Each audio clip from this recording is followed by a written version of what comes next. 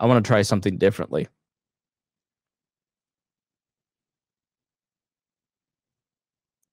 All right. Well, I guess we're done then. No, I was just sorry, I was on mute there. Well, and I also just kind of read a comment too about so we're talking about not being able to trust Trump, or not being able to trust, Biden or Kamala or Mike Pence. And someone mentions that, well, Jo Jorgensen is not going to get a lot of energy, not going to win. She's lucky to get 1%. So what? I mean, do you think you should vote just because you think that your guy's going to win if you vote for him? Like if you vote for Trump and Trump loses, did you waste your vote? Did you throw your vote away? Did it not mean anything at that point? No, you should vote for the person who you want to win, because that's the only way that you can actually send a message. So we have polling, but nobody believes polling anymore. We have, when you call your representatives, well, they're only getting a small percentage of people calling them, so they have a larger weight behind them. So how do politicians really know how the voters feel except by the voting? And if you start seeing more and more people voting for third parties or for other candidates than them, they're going to start wondering why, and they're going to pivot. They're going to change. That's how we got a lot of the drug legalization that's going on right now, is because people like libertarians would be there saying, this is important to us, and if you don't vote, or if you don't give us what we're looking for on these areas, we're going to vote for your opponent. Well, they're going to change and try and incorporate that into their message, into what they're planning to do. They'll pivot that, and it'll become their idea. It'll become the Democrats achieve this, or the Republicans achieve that. But if those are things you care about, you don't really care at that point. You just want those implemented the right way. And the way to do that is to send that message. And the only way to send the message is to vote for the people who are talking about those things and who are making those things be important. Right. Yeah. Like, I'm not going to lie to you. I've only seen lower ballot races win in these local races. Libertarian Party people do win. There's several elected officials here in Indiana at the Libertarian level, but your vote is registered. It shows that you're a protest vote. It shows that you're rejecting the immorality and the principles of the two-party system. It shows it isn't, you're opting out of the self-protect, the idea that Republicans will fight Democrats and Democrats will fight the other. Like, you're actually voting for somebody that reflects your values, and it's registered. And the more people that make that choice, the more that's going to grow. And the more it grows, people will start to look and go, oh, they have a shot. They have a chance. Libertarianism has grown exponentially over the last decade since I've been around. Like, when I started calling myself a libertarian in the 2000s, I had to explain what that was. I still kind of have to explain what it is, which is what libertyexplained.com is about. But it's a common topic of conversation now. Libertarian ideas are more accepted by the mainstream. We need to reach out to that third of the country that doesn't vote, because they don't see their voice represented. That's why we do this show, is to talk to the people that don't feel that they're represented by their government. So secondly, it's a matter of free speech and fighting for ballot access laws and changes, and ending gerrymandering. And, people like Matt Gaetz and Ro Khanna, who are on opposite sides of so much in Congress, both agree on things like term limits and drawing districts that are not gerrymandered, that are drawn by AI. Libertarians agree with that too. There is a critical mass on some of these major issues. So neither of these two candidates have earned your vote. Now Jo Jorgensen has to earn your vote too. I totally understand if you look at this and go, I'm opting out. I heard Jason Stapleton say on his show the other day, I'm opting out of this totally. I'm not even going to worry about politics, because it just doesn't, I don't want it to affect my emotions anymore. It doesn't affect my life anymore. I'm opting out. I'm going to build something better. I'm going to build a better mousetrap. And Jason is great at explaining and helping people do that. You know, I love politics too much to kind of focus on that, and that's why I do this kind of show. But I'm not going to lie to you that the Libertarian Party is dysfunctional like the other two parties. The Libertarian Party is an organization of broken human beings like every other party or organization. The Libertarian Party has no power. You will not win a lot of elections. It will suck the first time you run for office and get 3%, and you may never recover from it. It's hard. But at least when you look in the mirror, you don't feel disgusted with yourself voting for a complete hypocrite. Let's hear what Jo Jorgensen herself has to say. The first part is from the 96 vice presidential run that she had, and the second is from this run here.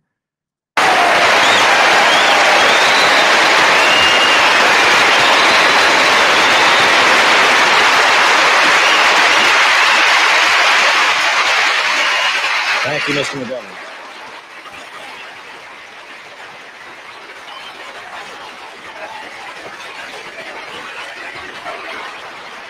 Thank you. Let me, I'm going to have to do some fancy editing. I pulled the wrong clip. Stop screen share screen. Take that out. We'll take the videos. The video is so good. Man, and then I just completely. All right, John Dvorak. I know. Your question was, why vote for a third-party candidate? My answer is because the only party offering what you want is a third party, the Libertarian Party. I think the only wasted vote is one for Trump or Biden, because they're going to give us more of what we don't want. If you want higher taxes, if you want more bungling in government, if you want to keep the troops all over the world, if you want more pollution, if you want more expensive healthcare, then by all means vote for Trump and Biden. I would say if you want something different, vote for something different, which would be the Libertarian Party. And I'd also like to point out that we can also make change even without being elected. And then let's take a look at this video from George McGovern. I believe, did McGovern run at one point third party?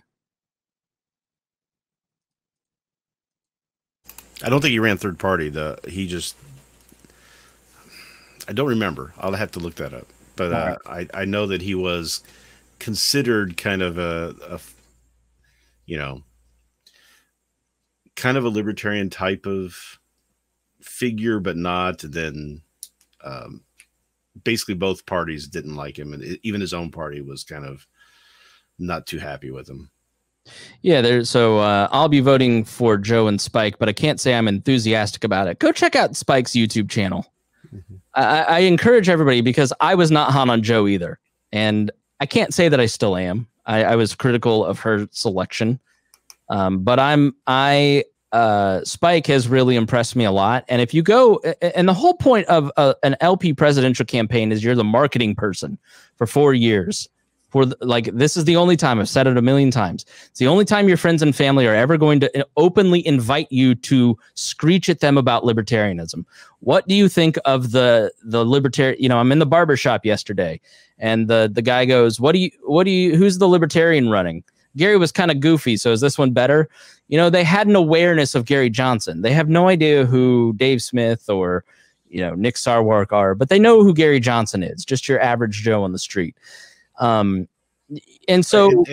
that was because the media gave him the attention. I mean, that was the big problem. So you can sit there and you can shout to the heavens and try to make your case and put out videos and social media and make all the trips and interviews that you can get your hands on.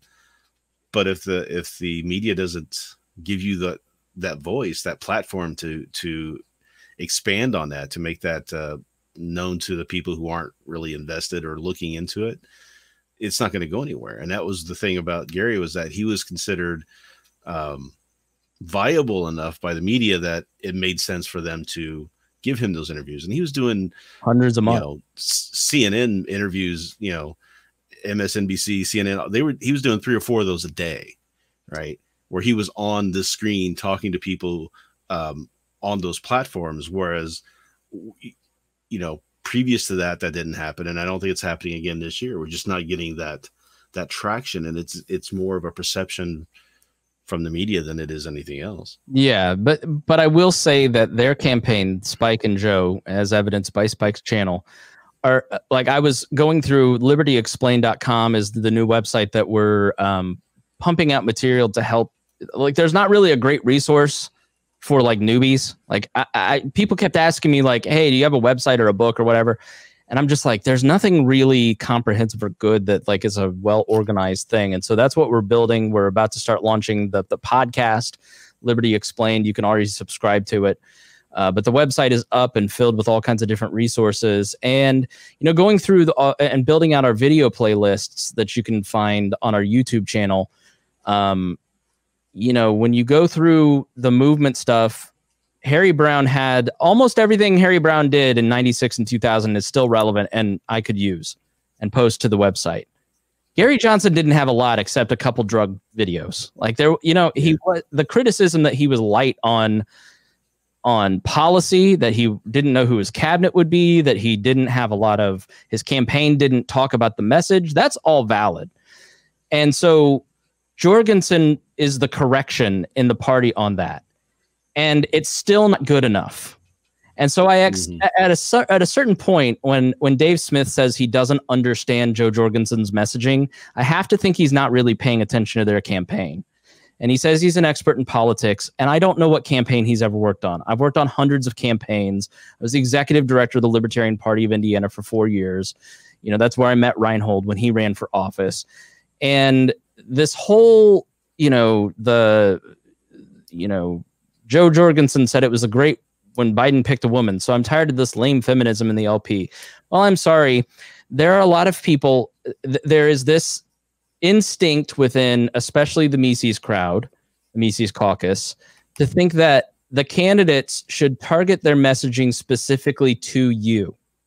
And if you are not happy with their message, then the whole campaign sucks and it's not worthy. And I'm not voting for you. And I'm going to stomp my feet and walk out. And I know, oh, calling it a tantrum is childish. But frankly, out of hundreds of tweets, you pick one that was very innocuous when the lifespan of a tweet is 20 minutes and 7% of the country is on Twitter and nobody thinks Twitter is real life and it's completely inconsequential. We're going to beat up Jo Jorgensen on not running her own Twitter and not tweeting out the right things. That tweet was a tweet from a woman to other women, specifically of left-leaning virtue. And then she had 8 tweets bashing Kamala Harris's record. That wasn't what was important. It was the fact that she was reaching out to people that had cognitive dissonance with a certain vein of the movement. And there just has to start, like, we cannot, as a party, we're not, and I will not allow, with my voice, I will speak up and say, this campaign is giving the purity crowd exactly what they wanted. And they're still not happy about it. So I have to think that they're not going to be happy and they're going to try and wreck another presidential cycle with tantrums because they aren't being talked to directly because they think that they're the center of the universe. And that's not how this works. Like, anti-leftism is not libertarianism. Like, it's not the same thing. Yes, you could say that this entire podcast, if you're a left-leaning person, this entire episode was probably uncomfortable for you. There are elements to it. But women, minorities, like, the party has to reach out to other people, and that means that they're going to talk to other people that don't look like you, think like you, and talk like you. Spike, again, Darla says she praised Biden for picking Kamala. Come on. That's not what she said. Nope. Here's what happens. It's like Weld with Clinton.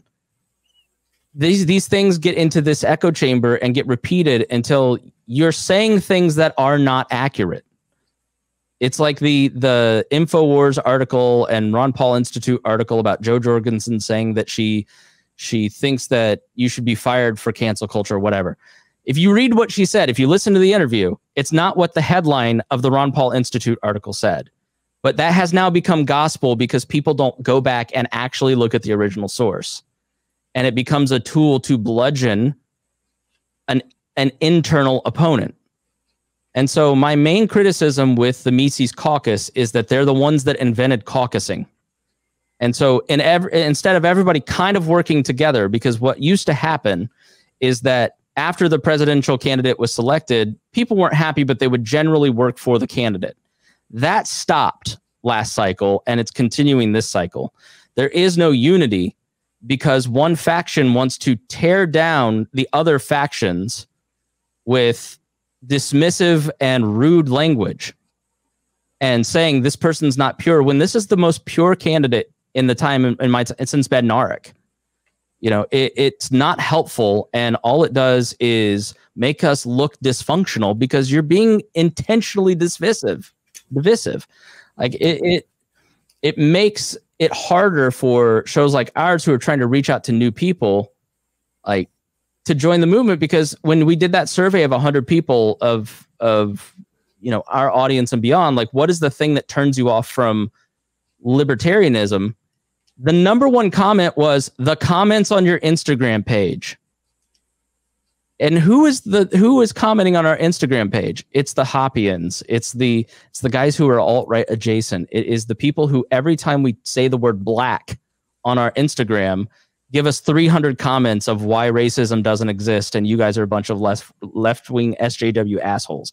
Like, you're hurting the movement, and everybody's seeing it for what it is, and everybody's starting to alienate you and give you negative feedback for that reason, for everything I'm saying. And instead of going, all this negative criticism from people who are not, there isn't a Sarwark around every corner, so why am I getting so much negative social feedback? You double down and you just start name calling even more, and people are jumping off your ship left and right. When the Mises Caucus came in, I said great, because the fight before the Mises Caucus was the Ron Paul Campaign for Liberty Mises crowd put down the Libertarian Party and made it a joke and said join the Republican Party. And it wasn't good for the movement because it was creating a division. So when the Mises Caucus came in, I was glad because I would hope that it was going to heal that rift. But now we have people who continually bash everything going on in the party so they can gain power. That's fucking ridiculous. And it's childish. And it's why you're told that you're tantruming. That's what it is. Because you are tantruming. Right. That's the outside perspective from people that are not liberals, people that have just been around for a long time and are just tired of the drama. And so, you know, that's where we stand on it.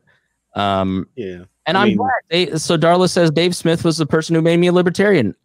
I'm glad. Like, I'm not Sarwark. I don't want to push Tom Woods or Dave Smith out of the party. I think that they are a tremendous benefit to libertarianism.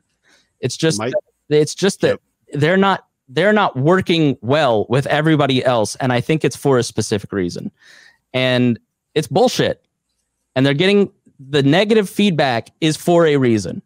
But it doesn't mean that they don't do a tremendous, especially Tom Woods, has done a tremendous service for the libertarian movement. I just don't like the loser brigade shit is so unhelpful and so divisive, and it creates a faction, and then further divides people by factionalizing everyone and throwing everybody into that camp instead of having an honest. And I do like that Dave Smith is starting to have, Eric July is starting to have some of these people on to have these conversations, because I have to think that when you're starting to get feedback that is negative, like Dave Smith even said in his podcast, like, I was surprised by the amount of pushback. This is why, like, because we're going to ruin another cycle with this tantruming. Like, you're mad about one tweet when Twitter's not real life. Who gives a fuck if Jo Jorgensen runs her own Twitter? Do we really care? Like, Jo Jorgensen is spending her time going out and talking to voters or doing interviews on C-SPAN like we just played. That's what's important. No, like, what? It's just so frustrating. Like the nitpicky bullshit that when your brand is built on punching the LP in the face and they're a joke and the messaging sucks and only I can save their messaging, like, people just get tired of it and they start tuning you out, and your effectiveness and your influence starts to wear out.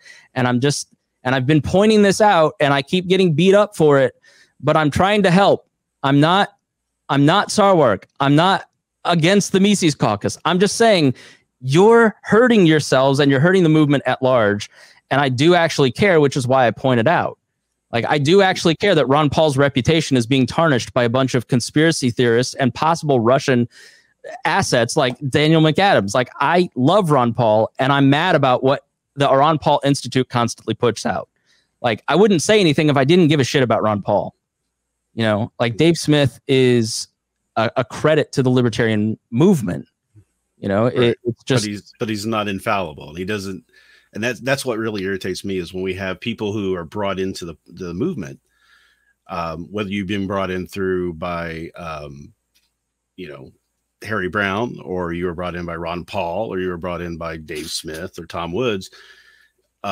Once you are brought in and you start to say, hey, I'm a libertarian, keep learning, keep questioning. Don't stop there. Don't just take that person's view and words and make them your own. That's not being an individual. That's not being actualized. That's letting somebody else do your thinking for you.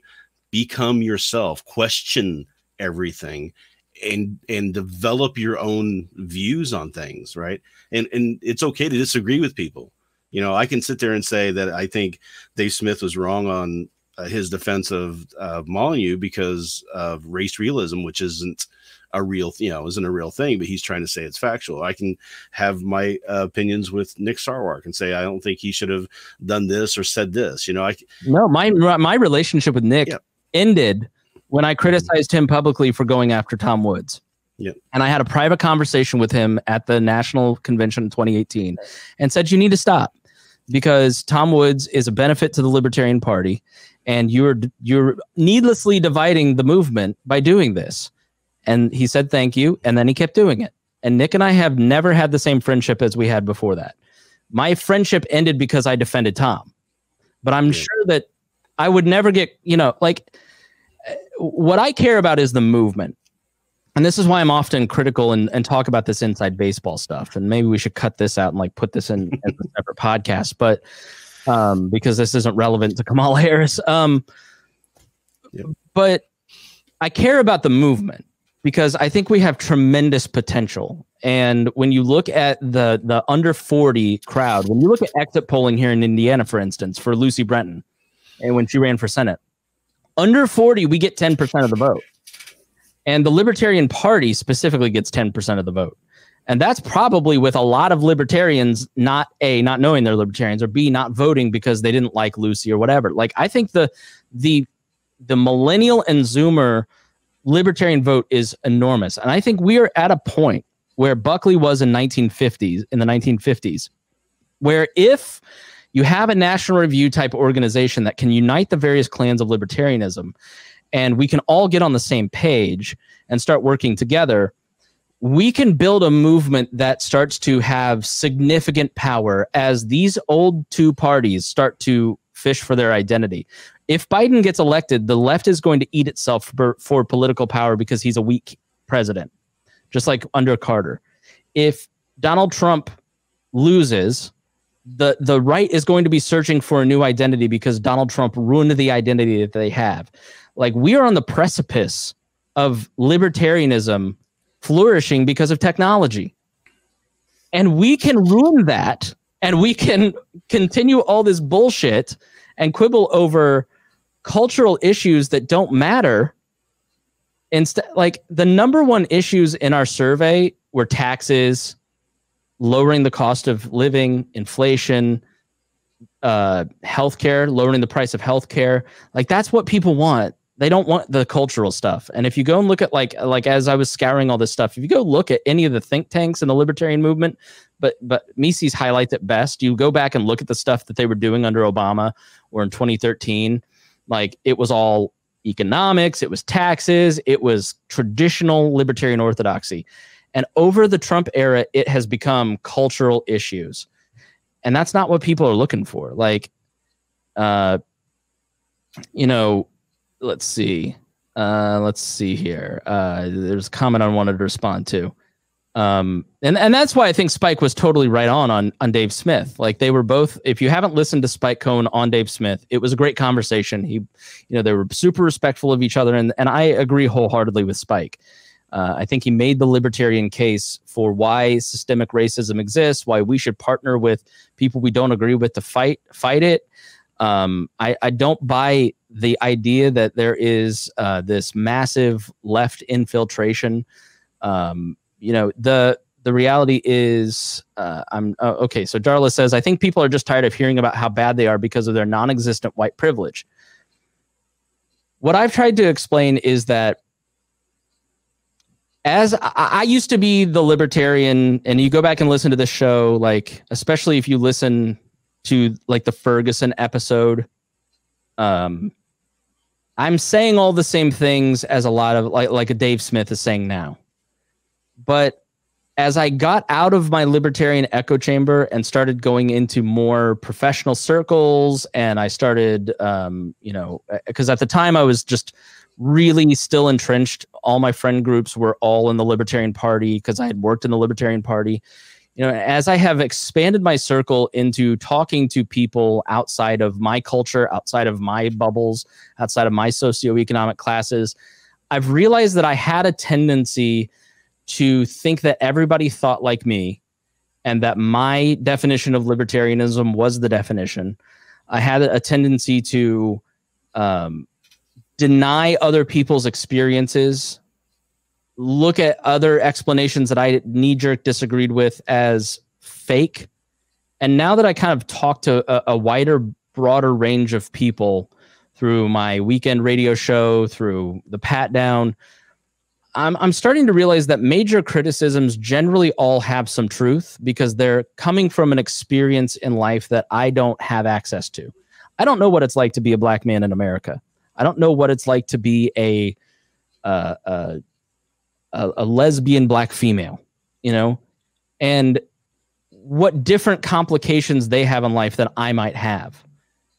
And so there's a responsibility in some ways. We must reach out to people and have conversations that aren't in our sphere. And a big change in We Are Libertarians has been not just looking at things from my version of libertarianism, trying to talk to my libertarians and share my experience, and it's birds of a feather flocking together. What I've tried to do is, on these types of shows, try to get in the head of Kamala Harris and understand why she's making the choices she made. Why does Mike Pence think the things that he does? What are the shades of this? Like in the Joe Biden episode, it's easy to just go, Joe Biden's the devil and he's awful. But like, why did Joe Biden make the choices he made? And what does that say about him? And talking to liberal friends, talking to other people, like not being narcissistic and thinking that my world is the world. And I think that happens a lot in the libertarian movement because the nature of social media pushes everybody into your algorithm is what you like, and they want to show you what you like. And so when my commentary or criticisms hit differently and strikes you as odd or weird, it's because I'm trying and actively seeking out other opinions and asking, like, what is it like doing this? What is it like doing that? And that's something I didn't ever do. And I don't think that many libertarian commentators often try to do that. I think they try to appeal to the libertarian base. And like, I'm glad that Jo Jorgensen is trying things that she thinks will bring in females, right? Like how many, she's trying to message. And I think like they genuinely believe it. I hate when people say they're pandering to the left, because that's like saying that, like, people recoil when you say that Dave Smith is dog whistling to racists. He's not. He genuinely believes what he says. And other people from different walks of life have a different perspective than he does, and they see it differently. Jo Jorgensen, Spike Cohn, has a different worldview than you. And so you can't just be mad at Spike Cohn for having a different worldview than you. You should figure out why he thinks differently than you. But that's hard. Like, that takes some effort instead of just going, this thing fits my confirmation bias, so I'm going to pick that out and use that. So I don't think that there is, I think we've just gotten lazy. Like I got really bummed out going, like I literally went through thousands of YouTube like videos on libertarian channels trying to curate these playlists, because as people over the next like few weeks want to learn more about libertarianism, I want them to have up-to-date resources, stuff that like, hold on. My cat is stuck. Yeah. So and a wide breadth of them. Yeah. Yeah. I want them to, and yeah, like I have always held, because the experience of the Ron Paul people telling me to fuck off essentially when I worked for the Libertarian Party and putting down my efforts has never left me. And it was really insulting. And there is an element of disliking Ron Paul people as a result of it, but it's their doing, right? It's the Paul bots that said, you know, you're wasting your time in the LP, that just like, man, I know. So, you know, when I was executive director, I was full-time and I was working with hundreds of Hoosier libertarians that put their heart and soul into their efforts and would be bummed out by some Ron Paul campaign for liberty douche, you know, who would put down what they were doing, and like they'd get bummed out by it. And I'm just like, that's not cool. Like everybody who makes an effort, like their contribution should be valued, unless their name is Chris Cantwell. Like then, you know, they're like, that's why I look at Tom Woods and I go, there are things I disagree with him on some of the COVID stuff, like 2 degrees. Like I don't think that, you know, like Tucker, Jeffrey Tucker is just on a different planet with some of the shit. Like when he's saying that lockdowns were invented by a kindergartner in 1997 or what, like what? Like they were doing quarantining in the 1918 pandemic. You're just like, you're misinterpreting information or intentionally like adjusting it to be manipulative. And so I disagree with him on that. But there isn't anybody in the movement in the last 20 years that has done more to free information and basically spread libertarian ideas than Jeffrey Tucker. Like he's the one who put the free ebooks on Mises.org. Like that contribution alone has been tremendous. So just because I disagree with him on one thing, it doesn't mean his contributions are worthless. And so I don't get when we go, I don't like this message that doesn't appeal to me. This whole campaign sucks. I'm not going to vote for them. Like it's very self-centered, and it's very it's not how a free society would work. Like you're going to in the free market have to interact with people that you don't agree with. And so why not start building those muscles on interacting with people that you don't necessarily agree with? My understanding and debating of the left has become so much stronger because I'm going in, week out, across from Dion on the pat down, who is a socialist, and he's pushing me and I'm pushing him, and we're meeting on common ground and finding places we agree. And I may be more left than I was 5 years ago on certain things, but it's because I realized like, oh, I needed to do like, so I just think that a lot of the conversations that are coming out of the Mises Caucus is self-centered and unhelpful. And I feel that way because of 20 years of experience. And a lot of you guys are younger and don't know politics and don't understand politics, and you've been in it for 2 years. And I'm forgiving of that, but at the same time, leave everybody the fuck alone. Like, you know, we're continuing this divide. So the Cato Institute was started to push Murray Rothbard's ideas. The Koch brothers funded the Cato Institute so Murray Rothbard could have an economic think tank. And then Ed Crane came in and expanded the reach of it. And Murray Rothbard was unhappy that it went from being the Murray Rothbard Institute to a different mission. So he quit. And then one of the Koch brothers kept his stock in the Cato Institute in his safe, and they stole basically Murray Rothbard's stock. And so from then on, which not cool, right? And so both sides kind of bear some blame for some of this. And so what ended up happening is a Rothbardian versus Craniac war that's been going on for 40 years. And the millennial libertarians need to be the generation that just say, enough of your drama. If you are a Rothbardian, you can be friends with a constitutionalist. If you are a minarchist, you can have a conversation with a mutualist. Our enemy is the state, not each other. And the Hoppians. Fuck the Hoppians. No, like I don't. All I know is that when I get like swarmed on Twitter by the alt-right guys, they always have Hoppe as their profile picture. But you know, it sort of makes you go, all right, this brutalist mindset is prevalent in one central area. So, yeah, that's where I come down on it. That's why I'm critical of it. I don't feel that I am irrational. I'm certainly not coming at it because you're right and I'm left, and you know, I want you to agree with me. I'm trying. I am in politics. There are just a lot of different types, and I'm a movement builder. Like that's what I've always cared about. I care about growing third-party challenges to the two-party state. I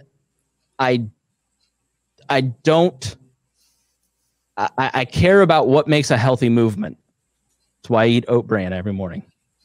Yeah, and when you mentioned the splits that happened 40 years ago, and there's some quibble on whether or not those were stolen or if they were part of the agreement. But what it ended up happening was it got so bad that in 1983, the party split in half. Half of the party walked out and went and joined the Republicans. And that's why we ended up with a liberty movement inside the Republican Party, because the Republican Party was not liberty involved at the time. So they thought that they would try to convert the Republicans over to be libertarians. And it has been an invisible failure. What happened, we had, 50 state ballot access in 1980. We had 1% of the vote in 1980. And then by 1984, we're back down to under 40 ballot access, or even less than that. We're getting 0.25% of the vote. It's because of that split, because people couldn't work together anymore. Yeah. Right. They couldn't figure out common grounds. Libertarians, all the different sects of libertarianism have like 90% common ground. They disagree on a couple things. They just disagree on those things so much that they're putting the line in the sand there. And it's insane. So that was always my complaint when the Mises Caucus first came in, was Michael Heiss was advertising it as they were going to take over the party. And when in reality, I'll be honest, like having worked for the Advocates for Self-Government in 2013, I was the marketing director of, if you've ever taken the world's smallest political quiz or done an Operation Politically Homeless outreach thing, like that was what I did for 2013. And so I spent an inordinate amount of time, because they were an entry point for the movement. It's since changed, which is why I built libertyexplained.com to fill that gap as the Advocates have shifted. Most of the Libertarian Party were Rothbardians. They just didn't like the fact that the Rothbardian crowd were dicks to them about their political stance, because they didn't want to be Republicans. Mm-hmm. And so it is the personal choices of a faction that made the LP somewhat hostile towards the other thing. And like, we're at the point where like that has to just go away. Like, because the reality is, I don't know many, like, I talk to a lot of libertarians, like hundreds a week, because of people emailing or messaging or commenting or whatever. I don't know a lot of people. I know a lot of people who are on the beginning of the train.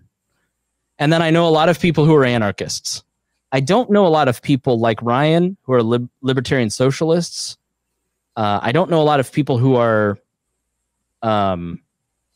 like the Tyler Cowen types who want, common good conservatism, but a libertarian version of it. I don't know many people who aren't anarchists, I guess is what I'm trying to say, like, or aspire to be anarchists. You're not, but like, I think that, gun to your head, if you said a perfect world, if man were okay, like, I'm for a night watchman state, because I don't think that private courts work. So I would technically be a minarchist. Right. Well, my whole contention on the anarchism stuff is I think that anarchists have the same issue that socialists have, is that their idea of the perfect world doesn't mesh with human nature. Right. So there's a human nature aspect of wanting to have some sort of rule structure in place and some sort of government in place. You've never seen an anarchist. So I know Spooner had said this, and anarchists say this a lot, where they say that the government we have failed to stop the government we have now, right? So trying to do a minarchist type of government with the original Constitution, you know, failed to prevent it growing and bloating and becoming what it is today. Well, there's been no anarchist in society that has ever stopped from becoming a government society, right?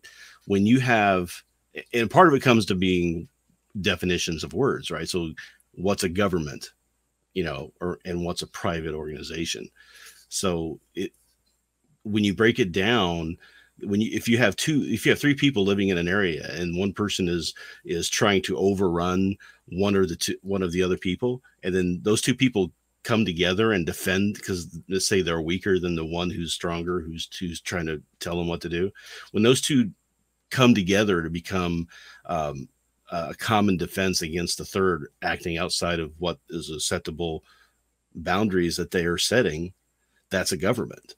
So even at that small of a level, you still have something that you call a government. Now you can call it something else and then say we're anarchists because we don't believe in, you know, that government, but you're still employing government at that point.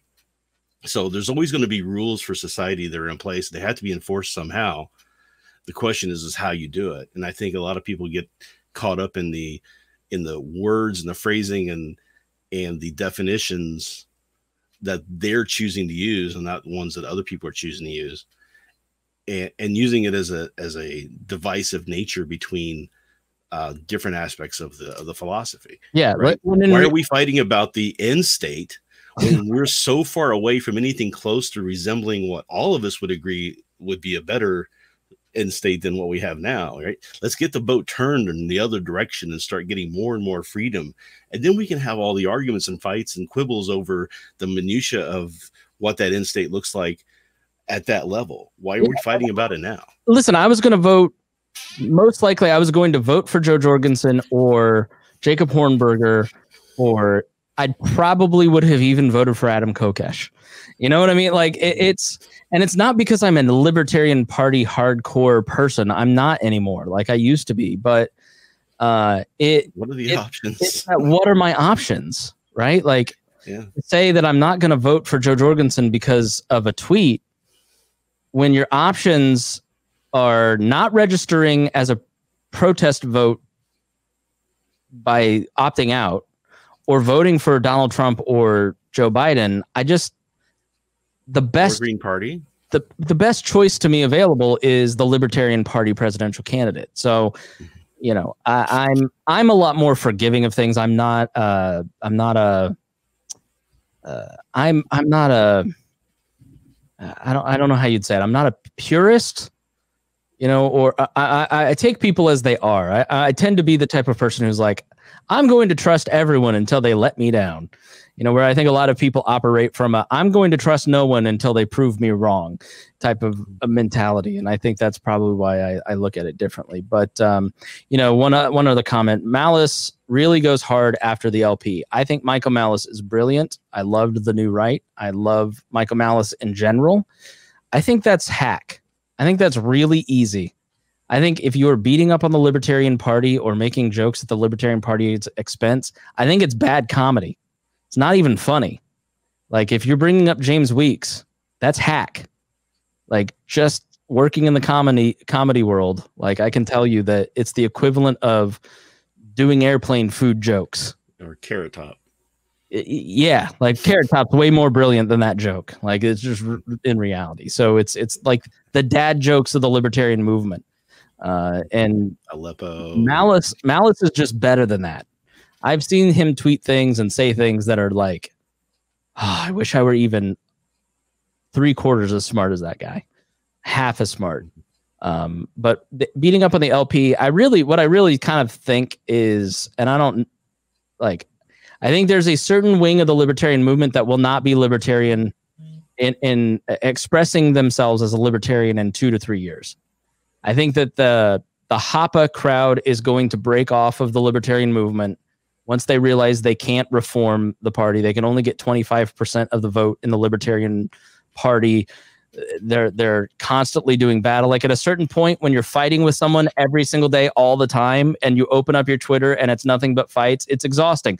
That's why we're putting everything from 2013 or 2014 to 2017 behind the paywall.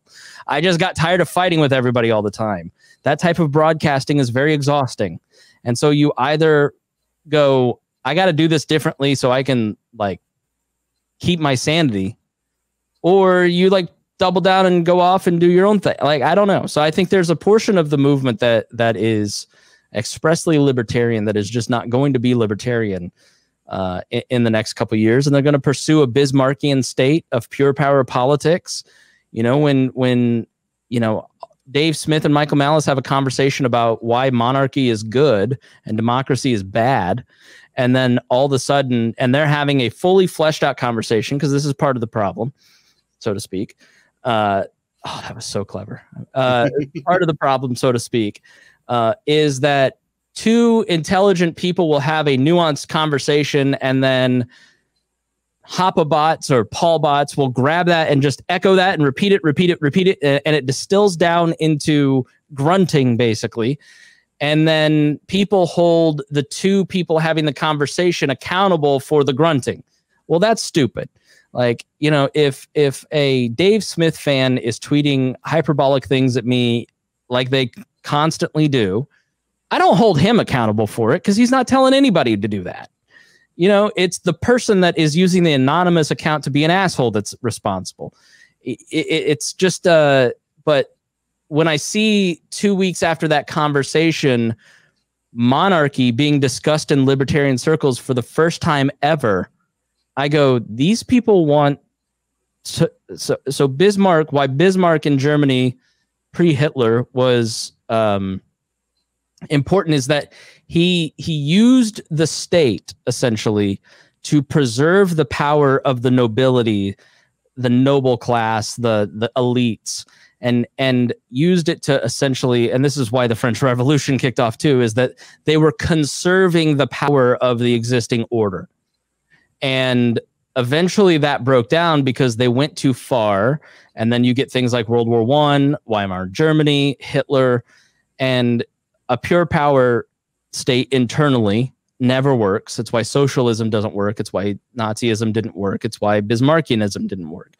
But the idea that a monarch or a king will work versus democracy is foolish, because it's so I think there is a wing of the libertarian movement currently that is being seduced by that idea of we can build a conservative state to fight the left, when they don't look at the utilitarian view of it and say Donald Trump is president now and can't do it. Like we have the most, they'll say in one breath, we have the most totalitarian American state ever. And then in the next breath say we need it to be more totalitarian because it's not going far enough, when they're not achieving the goals that they say they do. So I think that's how the classical liberals got started. I mean, it was Madison really was fighting against Hamilton. Hamilton wanted a monarchy, you know, and Adam, or not Adams, but Madison was so against that. And that's how parties even got started. It was because of that fight over monarchism versus individualism. So we lost something. We had gone through an enlightenment period during that time with what Locke had been writing and what Jefferson and Madison were pushing through. That was really fighting against the idea of a ruling class, a ruling state, a more individualist type of society. And it ended. I mean, we left the Enlightenment era early 1900s, when we started going into more like progressive ideas and more back to more conservative stuff. So, you know, that's what libertarianism really is trying to get that back, trying to get that individualism, that what Jefferson said in his first inaugural address, where the best government is the one that prevents people from harming each other, but otherwise leaves them alone to live their lives, right? So, and let them decide how things should be. And, you know, that's considered so fringe these days, when it was almost the basis of what this country was founded on. And both the Republicans and the Democrats have lost complete sight of that in their bid for trying to gain ultimate power, to become that monarchy, as it were. They want to destroy the other party and be in complete control of everything, right? They don't want to work with them anymore. It's become such a split, and it didn't always used to be that way, but it's just getting worse and worse and worse. And I don't know the answer to that other than just stop telling them no and quit giving them the power that they're abusing and coveting so much. Take it back. Yeah. We got to start wrapping up because I have to go to some family stuff. But in my opinion, I don't think the Liberty influence on the Republicans has been a complete failure. There is recognition of the Liberty Caucus within the Republicans. Yes. But the Freedom Caucus now is backing an unconstitutional executive order to take the power, the initiation of spending for the president when it's only given to the House and the Constitution. Yeah, they kicked at it. And then Thomas Massie, I think, will be running for president next time. Would you vote for him if he runs as a Republican? I would. I would vote for Thomas Massie. But I will say that Thomas Massie and Justin Amash are examples of how far right the right is going under Trump. And this is a cautionary tale for many in the Mises sort of world, the people who listen to Malice, because he's expressly Hamiltonian.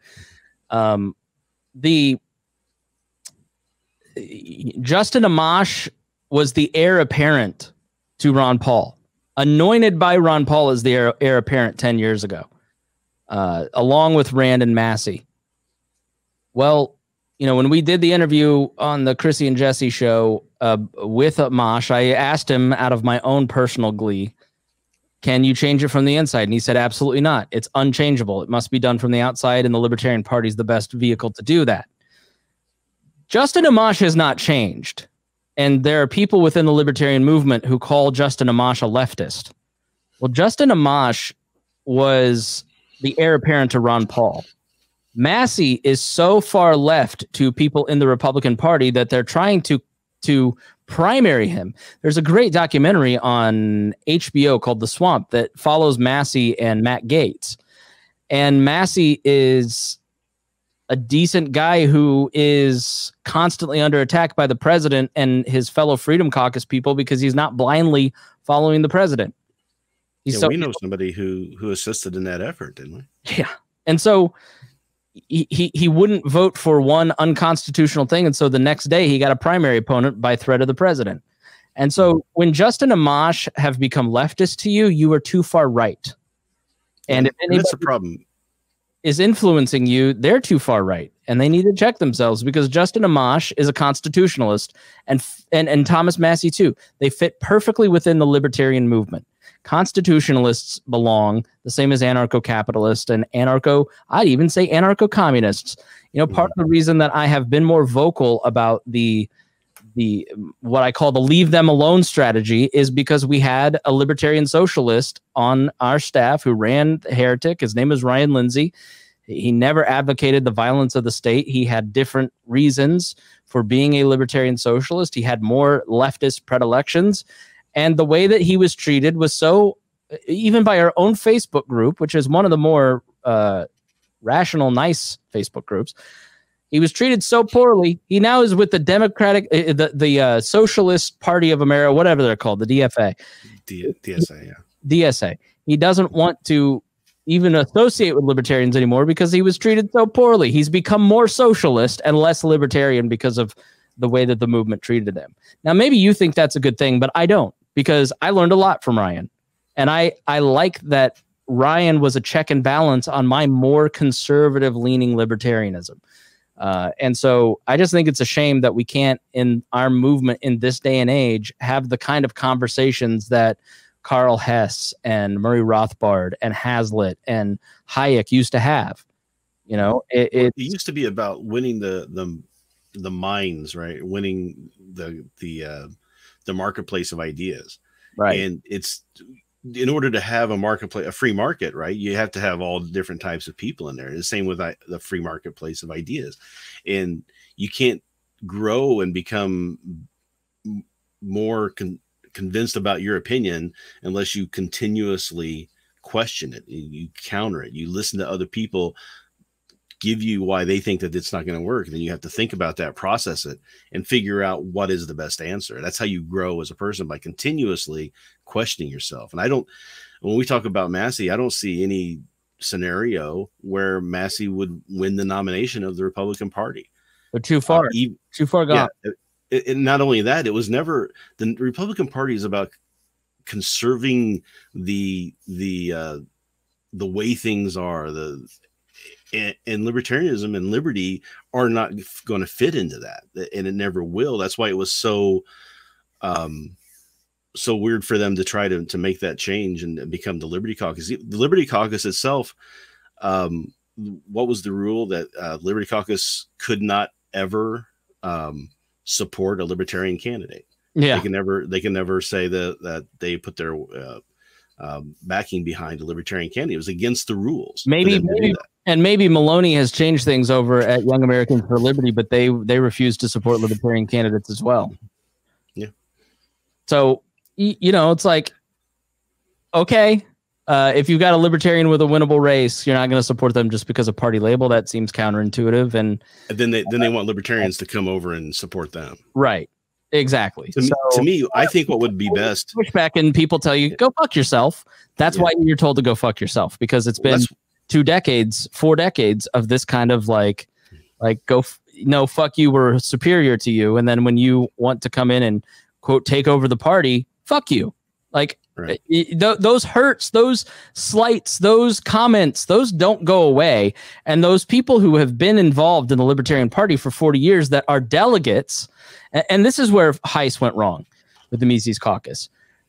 In general, these people don't ever sit down and have like conversations with old people that I can tell. Like they just go after it. Like the way that the Mises Caucus came in, we're young, we're arrogant, we're going to do things our way, and you're going to submit because we're going to force you to. We're going to grow in popular and become the movement. Instead of like, you know, and I talked to people 2-3 years ago when this started. They didn't have conversations with longtime libertarians. They attacked them. They put them down. They dismissed them. And it was a continuation of what those people had gone through for 20 years. And so there's a resentment in the party towards them because of their attitude. But then it's not them that's the problem. It's leftists are infiltrating the party. Instead of like having a conversation, because the way that politics actually works is you coalition build and you have conversations with people who have the power. And so it was an arrogant entrance that has never been submitted, and things have just gotten worse. You know, 2 of the worst things I've ever seen happen in the Libertarian Party. The first was Roger Stone. Yes, that Roger Stone. The worst thing I've ever seen anybody do in this party was when he was trying to run the Madam for New York City, and the party challenged it because they were still, after 30 years, smarting from Howard Stern when he ran as a Libertarian for governor, and completely effed them. You had the party person that ran against her in the Libertarian primary. Roger Stone took a mailer that looked like when a sex offender moves into a town, he put out a mailer that was an attack on that Libertarian candidate. And it was so devastating that man had to move to a different state. I think he moved to Florida. It was the grossest, most horrible thing I've ever seen. And I know about it because Stone's henchman bragged to me about it in 2012. The second worst thing I've ever seen is what happened to Joshua Smith, who Reinhold and I have no love for. What was done with his daughter was the grossest thing I've ever seen. His second grossest thing that I've seen. And I know who is behind it. And that person was victim shaming in the 2016 campaign. You know, she was living in Indiana at a certain point. That was really awful. And I feel bad that poor girl was caught in the middle of that and was encouraged to do that. The next worst thing is the Mises chair from California, whatever her name is, and what she said to Era Stewart. Like and those two things happened in the last 3 months.